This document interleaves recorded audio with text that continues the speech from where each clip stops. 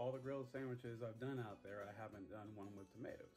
Well, I visited my parents this weekend, and this is what they sent me home with. Some homegrown beefeater tomatoes. Now you know those are gonna be delicious. So today I've got some sliced chicken breast, I've got some Genoa hard salami, and then I've got some cheddar sliced cheese. Now to make it hot on the inside, instead of waiting for the bread to heat up, you go ahead and grill your meats first. And then you put your cheese right on top when it's hot. We're gonna do 2 slices of cheddar cheese, and then we've got some shredded Parmesan. They're gonna go on opposite ends of the sandwich. Look at that, we're putting all 3 on this sandwich, but we're gonna heat these up just so we can melt this cheese and make it better. Look at that.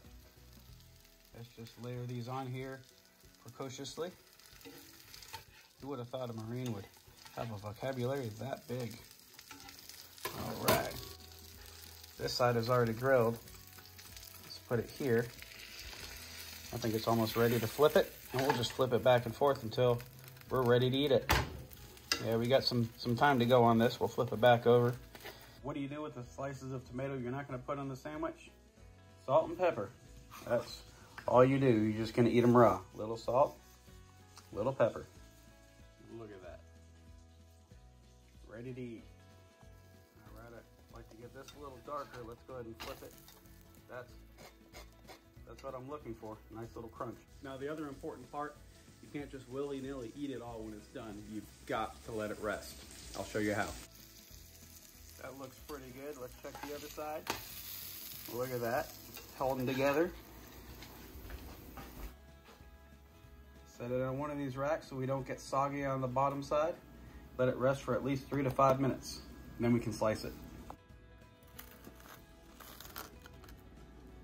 Now this is a sandwich worth eating.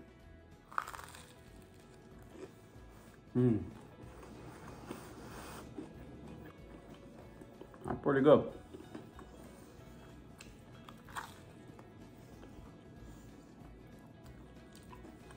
Have you ever been into a sandwich and all the innards just slide out? That's why we rest it. Once you rest it a little bit, the cheese isn't just gooey. All the liquids that was cooked out of the meat is now starting to reabsorb back into the meat and into the bread. And so now we can take a bite without everything getting slimy and slippery.